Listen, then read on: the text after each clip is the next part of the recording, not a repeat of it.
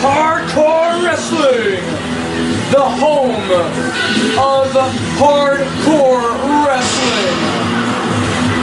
Ladies and gentlemen, 7 days ago was the historic Supercard 9 event, and we had witnessed the new Tornado Tag Team Champions, and they are back here on No Mercy Hardcore Wrestling brand, but it's not Lethal Enforcers. I repeat, it is not the Lethal Enforcers, for it is the upstarts, Joe Namath and Alberto Sanchez.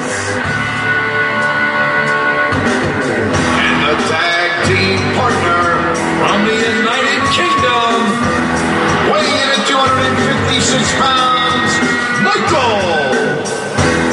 It was the upstarts, Joe Namath and Alberto Sanchez, who had beat Team Japan's Yoshihiro Tajiri and the Black Ninja, and also defeated Larry Larin and Titanium. And fans, Supercard 9 is now available on YouTube for your viewing pleasure. Sponsored by Amp Energy Drink. All month long, folks, Supercard 9 is there for your viewing pleasure.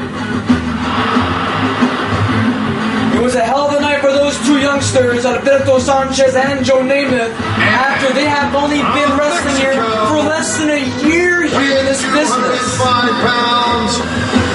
Since last September, in the New Class Season 2, they were competing, and they were absolutely no names. They had nothing under their belt, nothing except for two trainers. And after 1 year has gone by, almost 1 year, in one night, defeating two top tag teams in the contingency, well, I'm just amazed, ladies and gentlemen, how both of these men managed to pull through and successfully defeat and win those Tornado Tag Team titles. And the tag team partner from Calgary, Canada, weighing 205 pounds. Alright, ladies and gentlemen, the audience are on their feet for the new Tornado Tag Team Champions, Joe Namath, Alberto Sanchez, the upstarts. Keep in mind, folks, this is a non-title match situation. I repeat, this is a non-title match.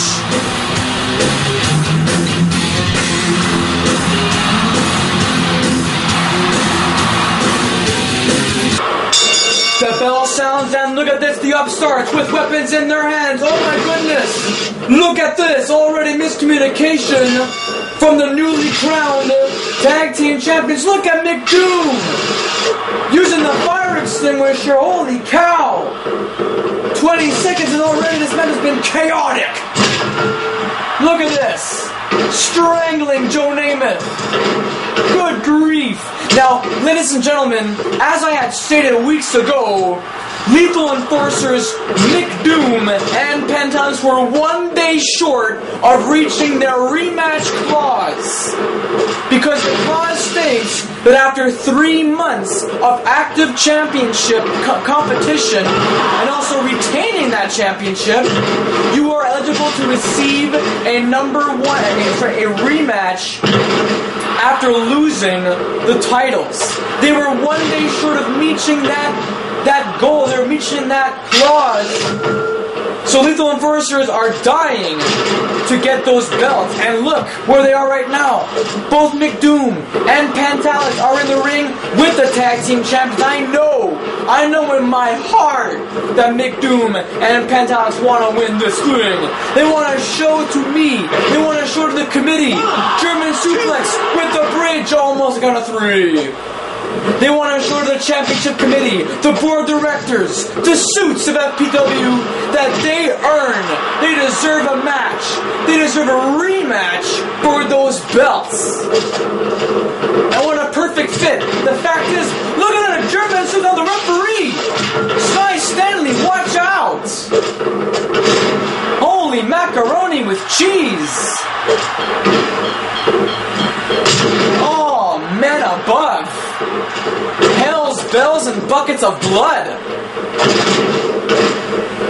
This past week on Tuesday Night Bomb, the New Rhapsody tried their very, very best to make an impression by trying to defeat Winger and Jason Miyaga, a very unusual tag team.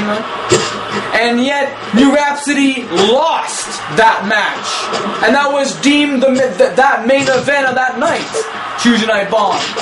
An impromptu main event, that was the show to show us, can New Rhapsody show an impression, make the impression, try to attempt to make a statement that they want their belts back. Seriously, that's what we wanted to see. Unfortunately, Titanium and Larry Laren did not meet those expectations, did not meet the requirements to qualify for maybe a potential rematch at some point. Also, opportunities lost. Jesse Lee Baudouin, even though he's earned his 3 wins, he earns a shot at the World Heavyweight Championship because of his actions in that No Mercy title match against Shawn Michaels at Supercard.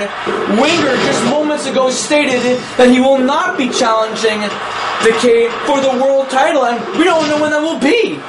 It's not going to be tonight, though we will see Jesse Lee Baudouin and Decay. Both those men will compete in action in a non-title situation. We can't decide. We can't decide at this very moment when will Decay challenge, and so when will Decay defend the title against Jesse Lee Baudouin? Oh my goodness! Pulling up the tights, perfectly legal, a bent pile driver on McDoom, the Drunken Mini, and both members, both legendary Lethal Enforcer members, are getting their asses kicked by the new champs. Look at this! A Triforce. Now where on earth has he learned that?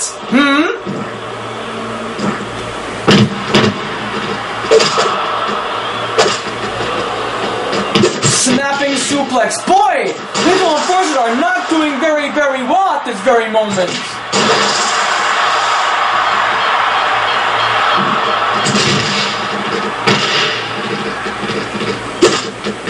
And ladies and gentlemen, still to come in this action, we have Shawn Michaels and Muhammad Hassan, who doesn't even wrestle here. Both retirees will be in action here in this hardcore wrestling show each and every week. And that's some kind of ultimatum, some kind of bribe, if you will. Very unusual for Jesse Lee Baudouin, who used to own half of this organization. Trying to trick Winger, trying to make him seem like, hey, he earns a spot. He earns a right to that damn title. Oh man, only a 1 count. And you know something, Jesse? Seriously, from the bottom of my heart, man, you deserve the world title. You deserve a match for the world title, but I'm going to have to agree with Winger. You don't deserve a title match tonight. It's very unfortunate, but you just don't deserve it for what you have done, bringing in Muhammad Hassan, who is frowned upon in these parts. And you know that, Jesse. You know that. Try to make impact all you want.